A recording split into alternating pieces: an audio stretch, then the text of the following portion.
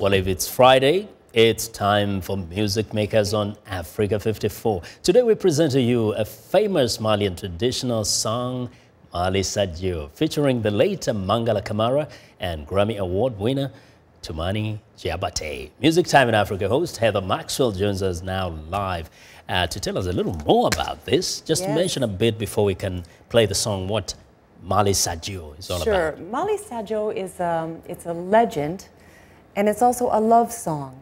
There are several versions because it is one of those traditional songs that's been around for hundreds of years, sung by griots. Oh, but the love story is between Sadio, a girl, and a hippopotamus. Whoa. So and the hippopotamus protects her. They grow up together. She doesn't ever marry.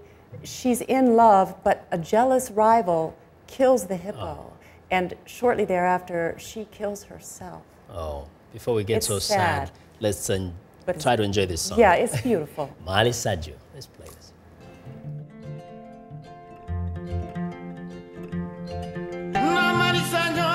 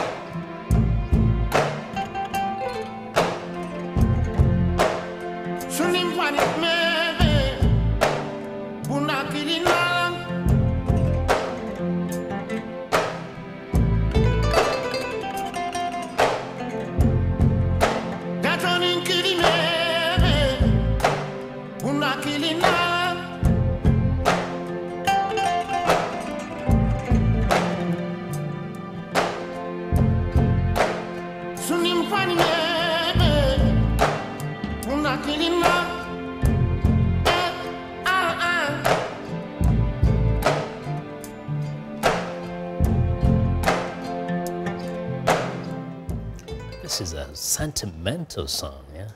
It is, and you can feel it in the music. Yeah. It's just a simple kora. That kora is the instrument played by Toumani Diabate. Toumani Diabate, the guy we see singing, unfortunately, is the one who died. Yes, he passed away in 2010. Yes, but he's considered one of the most beautiful voices in Mali. I think he is. Yes, his voice is gorgeous. And now talking about death, actually, you know, just today, we get the reports, blues legend B.B. King dies at age 89. Yes. This was another great one. A great one, King of the Blues, they called him. Yeah. We're really sad about the loss. Yeah, Of and it didn't just play blues, but it brought blues from the margins to the mainstream.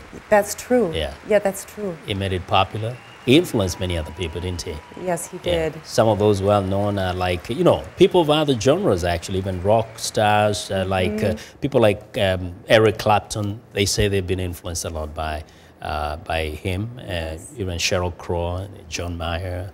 And I think it's a great loss to the entire world. Yeah, it is. Yeah. And B.B. King also was in 1976 or 74, he was in Africa. Yes. Performing there for the Rumble in the Jungle. Rumble in the Jungle. Yeah. Congo. So, yeah. Yes. So he's not just an American, but he's I think was a child of the world. You're right. And straddled two, I think, centuries. He was from the previous century to this century and millennium, and he did quite a lot in not only entertaining but influencing people positively. And his music will live on. We'll all enjoy this, yeah? It will.